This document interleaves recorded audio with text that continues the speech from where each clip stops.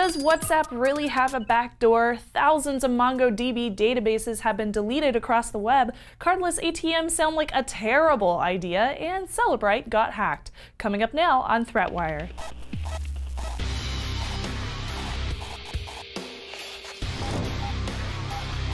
Greetings! I am Shannon Morris, and this is ThreatWire for Tuesday, January 17, 2017, your summary of the threats to our security, privacy, and internet freedom.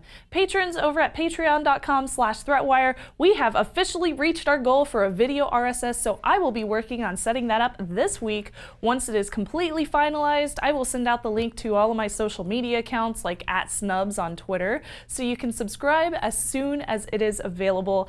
Thank you again, patrons.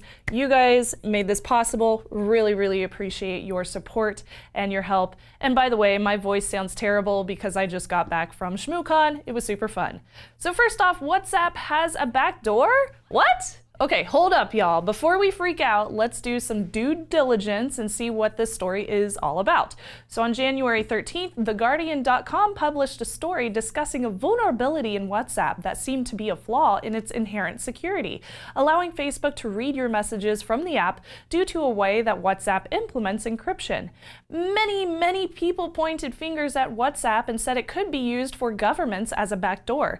Basically, while WhatsApp does use the Signal protocol for encryption, the app can also generate new encryption keys if you are offline, making you re-encrypt messages that haven't been marked as delivered in the app.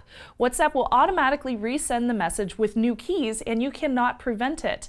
You are only notified of the change if you have opted into encryption warnings. Signal by OpenWhisper Systems does not have that same kind of vulnerability. So some security researchers say that this is not a vulnerability, but a limitation due to how cryptography is handled for such a popular app. Ars Technica points out that you can continue the same conversation when you buy a new phone because the encryption key is updated for that new device, for example.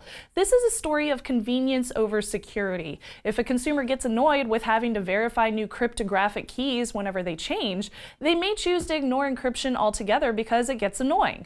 Others, like myself, use Signal and prefer to be notified of any changes in security, however annoying they may be. The main reason for debate is whether or not this is a backdoor. Researchers say that it is not, but it would still be possible for a government entity or a hacker to potentially gain control of a new key without your knowledge, albeit would be really hard to do so. If you do use WhatsApp and you are worried about your key being changed without your knowledge, you can turn on notifications in Settings, Account Security. Plenty of web developers know about the MongoDB databases, which are generally used to store customer information. But problems arise when that database is accidentally left public, and attackers can easily obtain database information by searching for it on the website. Last week, many businesses had a huge headache due to a new attack that removed the databases and leaves ransom notes in their wake. But when a business pays up to get their customer information back, they're completely left empty-handed due to several attackers trying to get in on the ransom. Unfortunately, publicly available MongoDB databases can be deleted, copied, or completely written over, causing serious implications for businesses that use it.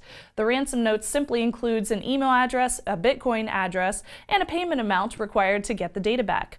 Over 29,000 databases have been erased so far, and according to Ars Technica, if your site requires a MongoDB database, just make sure that it isn't publicly available by blocking port 27017 or binding local IP addresses to limit access to servers, and MongoDB has a blog post available about avoiding these kinds of attacks. So recently, several of my friends have mentioned that their Chase accounts have had fraud attempts, and I wonder if this story has anything to do with it. In a story by Crimson Security, cardless ATM transactions are being used to steal thousands of dollars from checking accounts of users without their knowledge. A few banks have begun using these new ATMs that allow a customer to withdraw money without a debit card by using their phone instead. That just already automatically sounds like a terrible idea. A customer downloads the mobile banking app and they verify the phone number associated with that phone. Then they approach the ATM and log into the app. The app asks for a withdrawal amount, and a 7-digit code appears on the phone, or a QR code appears on the ATM, which is then entered into the ATM to get their money out. A card and a 4-digit PIN are not required, so there's It seems like there's no two-factor going on here, even though you require a phone. So first, an attacker needs to know the customer's username and password for their bank. After logging in, the attacker can add a new mobile number to their account and change the email address for notifications. The attacker can then download the app on their phone and use it at an ATM to get cash. Unfortunately, as opposed to credit cards, ATM and debit transactions aren't necessarily always covered, and your money does not have to be covered by the bank. They can deny your claim for a refund due to the fraudulent transaction. So it's really, really important to review your bank's policies and Federal Regulation E, which is linked below in the show notes, as well as implementing two-factor authentication if available through your bank.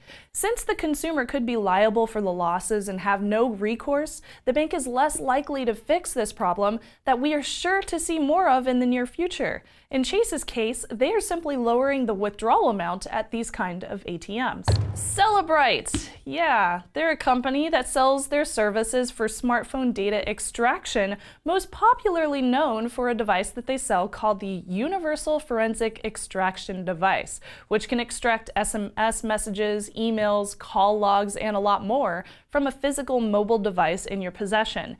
And on Thursday, their data was hacked and given to motherboard.vice.com, specifically over 900 gigabytes of data, including customer info, databases, evidence from seized mobile devices, and technical information about Cellebrite's products.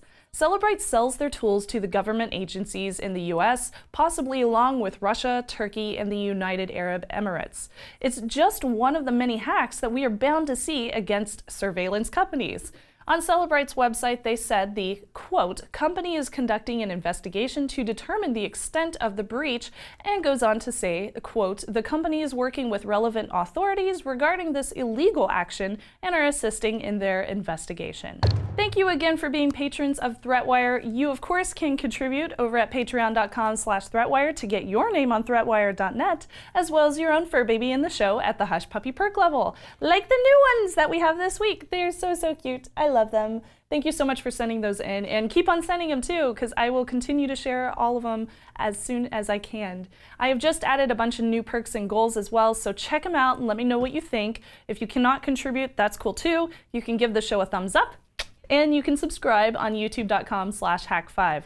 Let's see if we can get our channel up to 300,000 subscribers. We're so close to that goal. That's gonna be huge. I'm freaking stoked. Can't wait to get to 300,000.